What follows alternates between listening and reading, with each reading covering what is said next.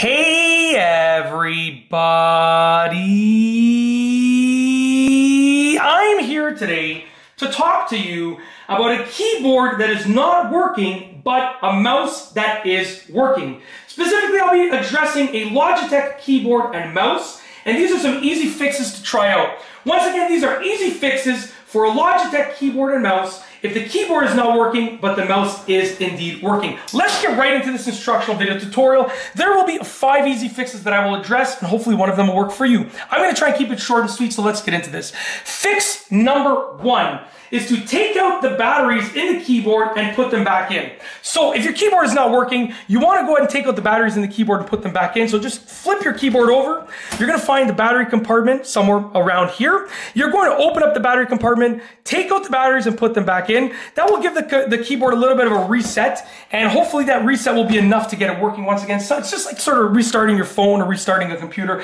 That usually will do the trick for the most part, for most common problems, okay? If that doesn't help you, I'll move on to fix number 2. And fix number 2 is to replace the keyboard batteries with fresh ones and ensure that those batteries are indeed fresh and indeed have a charge, okay? So maybe the batteries themselves are dead, or they have a very low charge, and it's not enough to sort of get the keyboard connected or working, with the computer, connected to the computer, working with the computer. So do the same process like I just showed you. Flip it over, open up the battery compartment, take out the old batteries, and replace them with fresh ones. Hopefully that will do the trick, and hopefully that will fix the problem and get your keyboard connected and working once again. If that doesn't help you, I'll move on to fix number 3, which is to uninstall the keyboard driver and then reinstall it. So your keyboard essentially connects to your computer with a driver. That driver essentially just tells the keyboard and the computer how they work together, okay?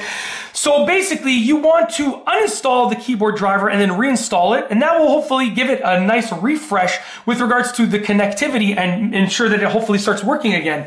And obviously, you can also try and look for an update if there's an update to the driver. Usually it will do it automatically, but look to see if there's an update to the driver, because if there's an update to the driver, then you can just update it instead of uninstalling it or reinstalling it. It should have very, very similarly about the same effect, okay? If that doesn't help you, I'll move on to fix number 4. And fix number 4 is to unplug the USB receiver and then try it in a different USB port on the computer. So most likely your keyboard is going to be connected to your computer with a USB receiver like this. And if it's a keyboard and mouse combo like this was, then one receiver will connect both of these, okay?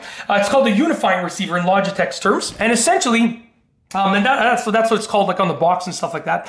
But essentially, you want to unplug it and plug it into a different USB port. That will accomplish 2 things. You're going to unplug it and plug it back in, which is the first thing it will accomplish. But the second thing it will accomplish is you're going to try with a different USB port.